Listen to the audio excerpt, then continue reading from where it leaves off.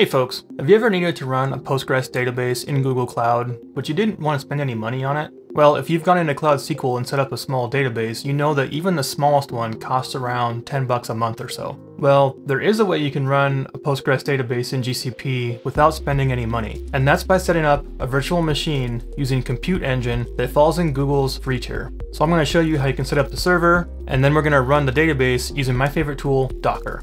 But I do want to point out that this is not a good idea for anything in production. You should really only be doing this for development projects and small proof of concepts. This is a very small virtual machine and you're going to hit hardware limits pretty quickly. So let's go ahead and get started. So using Compute Engine, you can get one server for free per month, but it has to fit into very specific criteria. It needs to be an E2 micro instance, and it needs to be in one of these three regions. It has to be 30 gigabytes or less of standard persistent disk. This is very important because this is not the default selection when you set up the hard drive. I also want to point out that in this free tier, it's one instance per month of runtime. And what that means is if you had this instance running 24/7 for a full month and it fit these criteria, it would still be free. What that also means is if you ran 3 of these instances for only 7 or 8 hours a day, those would still be free. So when you initially set this up, it's actually going to show you that it does cost a little bit of money. And that's just because it's based off of if it's running or not. And so it's really up to you to manage that and make sure you don't run this too long or run too many of these. So let's go ahead and jump into Google Cloud and get this set up. So the first thing we're going to do is we're going to go into our firewall and we're going to set up a rule that allows traffic to come in on TCP port 5432, as that's the default port that Postgres uses. So go to VPC network and then go to firewall. And then we want to create a firewall rule. I'm going to call mine allow Postgres. Description is allows Postgres on port 5432. Go ahead and choose the network. Mine is default because I don't have another one set up in this project. You can leave the priority at 1000 or you can increase it or decrease it if you'd like. Direction of traffic is ingress. Action is allow. And what we're going to do is we're going to set it up so that we allow traffic to specific instances that have a tag on it. So for the tag, you can name this whatever you want, but you should name it something that makes sense to you. And so I'm going to call it allow TCP 5432. And for the source IP range, you want it to be 0.0.0.0/0, which basically means you're going to allow traffic from any IP. Now, if you always know what your IP is going to be and you only want to allow connections from that one IP or an IP range, then you need to change this and not leave it as 000. So we're going to specify ports and we're going to only allow TCP 5432. And that's it. So go ahead and hit create. And so now you can see here that rule is created. And so now our network is all ready to go. So now we can go and create the actual VM. So let's head over to Compute Engine. We want to create a new instance. You can name this whatever you want. I'm going to call mine Postgres DB. You need to make sure that this region matches one of the regions in the free tier. So go check the documentation if you're not watching this video. As soon as it comes out, those may change. So make sure you check that documentation. I'll put a link in the description down below. So I'll leave my region as US Central 1. For machine type, series is E2. You want to change the size to E2 micro. And then we'll scroll down and we need to make a change on the boot disk. So go ahead and click change. I'm going to leave my OS as Debian. Feel free to change this if you want. The instructions that I show in a little bit later will be a little bit different if you don't choose Debian. So just keep that in mind. What we need to do is change the boot disk. It has to be standard persistent disk.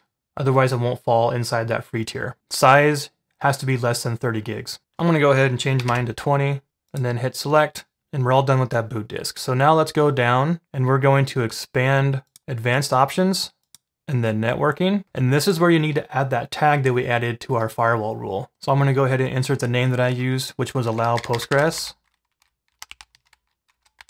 And so that's all we had to do to create the VM. So scroll down and click create, wait for that to finish. So now that that setup is complete, we need to SSH into this server and set up Docker Engine. Setting up Docker Engine will allow us to run a Docker container in this server that hosts our Postgres database. Now, if you want to just install Postgres directly on the server, you can definitely do that. I just like using Docker because it makes it easier to pull the image and just start it with one quick command and you're ready to go. So I'll put a link in the description down below with this information.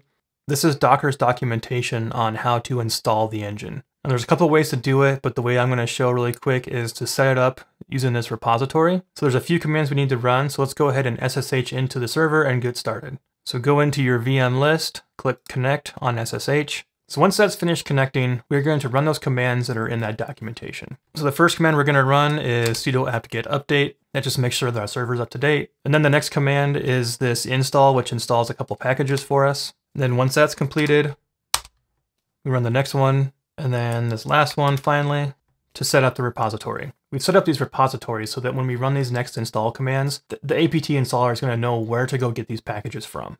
So we're going to run sudo apt-get update one more time.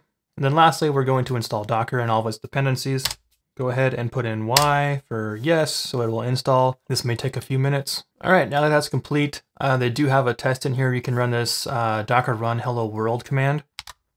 It'll tell you if this message shows that your installation appears to be working correctly. So that's good. We're all set up and ready to go. So now that Docker engine is installed, we can set up Postgres. So we're going to pull the Postgres image and we're going to run that as a container, and then we can connect and start using our database. So I'm going to set this up pretty quickly. I have done a video in the past about running Postgres inside of a Docker container. If you're interested in watching that and you have questions about some of these things I'm going to do here next, you can go up here and go watch that video. So I'm just going to go ahead and use the latest version of Postgres. So that command is sudo docker pull Postgres. And then lastly, we need to tell Docker to actually run that image as a container so that we can start using it.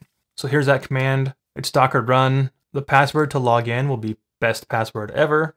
And then next I'm going to pass in a volume. I'm going to actually just use what's called a named volume. So I don't care where this data lives on the host. All I care is that Docker manages it and doesn't lose it. So the name of that volume will be called Postgres. And then this is the location inside the container where Postgres is going to keep that database information. Then we're going to tell it we want to run on port 5432 inside and outside of the host. We're going to run it in detached mode. And then finally, we'll give it the name of the image. So we'll go ahead and run that. And if that works correctly, it will give you the ID of the Docker container.